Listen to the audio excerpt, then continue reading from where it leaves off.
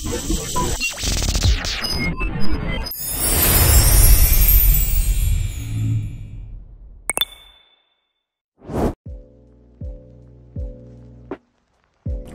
everyone, I am Rajneesh Khare, a third year CSE student from CMRIT Institute of Technology, Bangalore.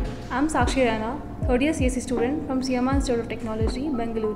Hi, I am Aditya Haldar, third year IC student from CMRIT Institute of Technology, Bangalore, and our team is the joint winner of RPATools Hackathon 2021. Looking back a few months ago, I had no idea what RPA was until I was nominated for the UIPath Student Developer Program by Dr. Kavita P. RPA stands for Robotic Process Automation, and UiPath is the leading vendor of RPA tools for end-to-end automation. This hackathon was organized nationwide and it registered over 1,000 participants that included students as well as working professionals.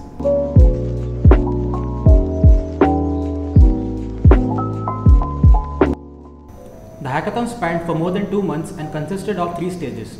The event kick-started with an online proctor test where we were tested on our knowledge of RPA and UiPath Platform. After clearing the test, we advanced to the second stage where we were required to submit a use case that encapsulated popular problem solving domains such as healthcare, education, MSMEs and others.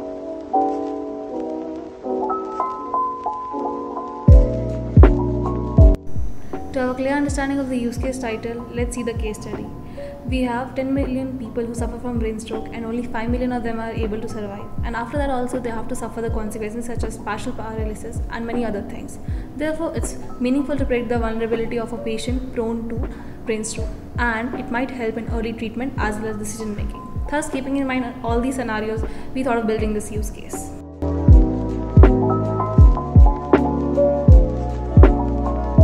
Using the process developed by us, a person could upload handwritten forms collected from a survey done on thousands of people. From here, a bot would take over and scan all these handwritten forms using intelligent OCRs. And then AI would predict whether these persons are vulnerable to brain stroke or not. Each survey gets a detailed report of his analysis via email, and each surveyor gets detailed analysis of the whole population.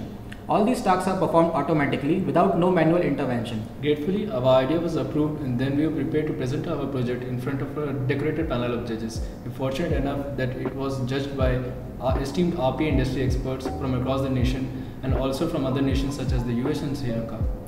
After a round of question and answer and some constructive feedback from the judges, we were able to end ourselves on a high note. We vividly remember our exam schedule colliding with the hackathon schedule, but at the last we were able to build something worthy and useful.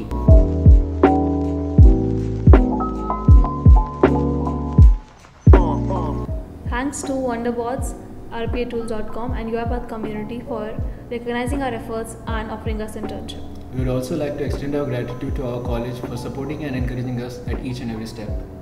Thank you, CMRIT.